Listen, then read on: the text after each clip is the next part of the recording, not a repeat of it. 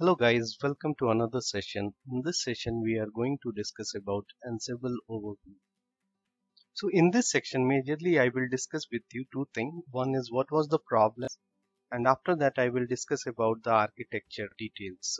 So in early days the problem was system administrator usually perform repetitive tasks such as installing servers, configuring those servers, and these tasks will be performed on many servers again and again. So these tasks are automated with the script, but the problem with the script is that it is very cumbersome to write those scripts and very unmanageable if the script's going long, and it is quite problematic if the infrastructure is large.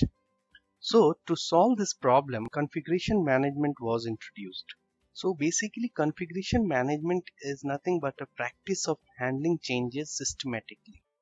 So that means configuration management ensures that the current design and the build state of the system is known and good and trusted, and doesn't rely on the hectic knowledge of development.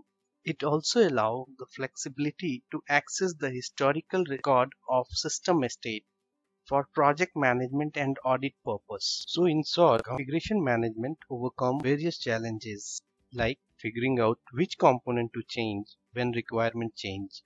No more manual rework since requirement has changed. No more redoing an implementation. It also gives us the flexibility to reverting to a previous version of the computer if you have placed with a new but flawed version. Sometimes it happens that due to large infrastructure, the wrong component has been replaced. So in such scenario, configuration management will give us the flexibility to revert it back whatever the earlier state of the environment is.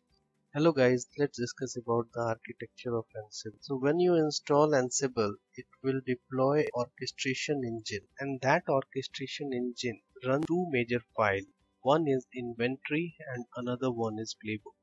The inventory file contains the details about the servers which we want to manage, and the playbook file uses this inventory as a single source of truth to apply the changes on the infrastructure. So let's look how this inventory file look like. So this is the inventory file where we have 7 entries of machines. So this diagram is an illustration of the Kubernetes cluster. In this cluster, it has one load balancer and 3 master machine and 3 worker machines. So basically on these 7 machines, the task has been performed on these 7 machines, and those tasks is coming from playbook. So let's look into the playbook. For now, just understand that playbook is having the roles, and roles is nothing but a task, a smaller task which is being chunked out in different roles, and those roles is doing some activities within these servers, and those activities is placed within the module. So for example, if we want to deploy any module, so those module is being listed over here. So to iterate it once again, if you closely look into that, the architecture is pretty much straightforward.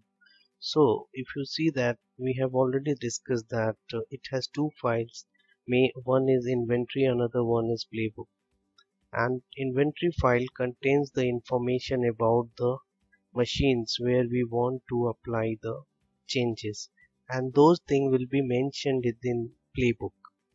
So what does playbook contains? Playbook contains the information about the task which we are going to perform on the machines which is mentioned within the inventory. Here you must be getting some of the words which you don't bother about now.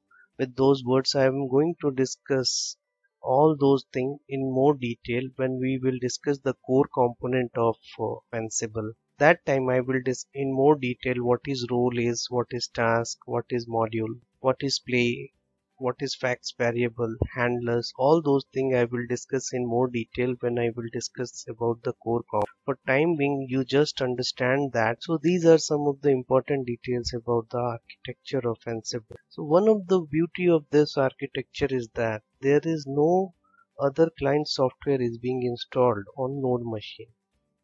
So how does it connect? So you must be thinking that how does it connect? So basically it uses SSH connection to connect to the nodes. So that means Ansible will only need to be installed on a controller machine, which can sit on your laptop as well.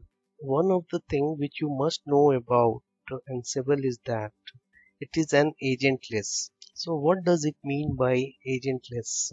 So basically agentless means there are no agent software or additional firewall port need to be configured when you are installing Ansible. No additional setting will be required for automation of the client machine. Another one of the good thing about Ansible is that it is an extensible.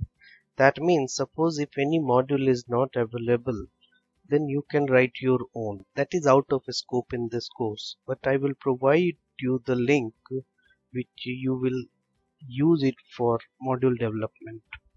So these are the some of the architectural overview which I wanted to discuss with you in this session. So in the next session I will discuss with you the core component of Ansible, that is very much important. So that's it guys for this session. See you in the next session. Thank you.